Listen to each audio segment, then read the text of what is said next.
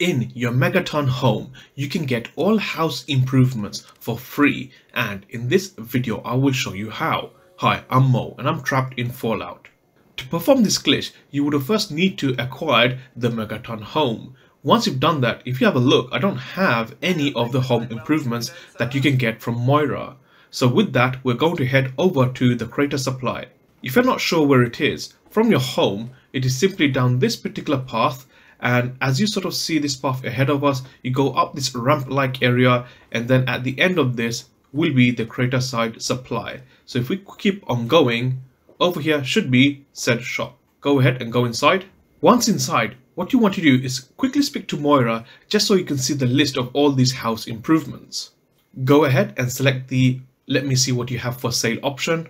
Absolutely. And from here, go into the miscellaneous section, and if you go down ever so slightly, you will see a number of house improvement items. What we're going to do is effectively get all of these without buying it from Moira. What you want to do is exit the dialog options and go down this path over here.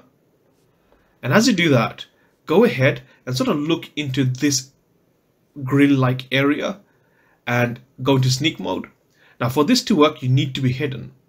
Once you're hidden, go back into third person mode and then use the camera icon and sort of move around the camera, and eventually you will uncover a hidden container. So this will be a little bit fiddly, but once you see it, it should look a little bit like that. Now you can see that I have access to this hidden locker and I am hidden. Go ahead and open the locker. And once inside, you will find all the house improvements.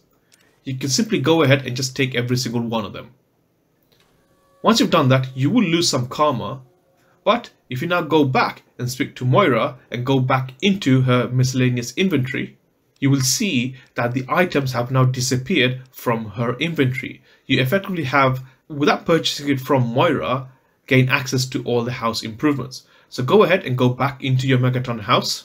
Once inside, if you look around your house now, you will notice that you have the vending machine, you've got the workbench down there, as well as all the other home improvements. Getting your house improvements for free is great, but you can also get an unlimited amount of XP, caps, stim packs, and more. Click on the video you see on the screen now to learn more about how to get the unlimited amount of XP and caps.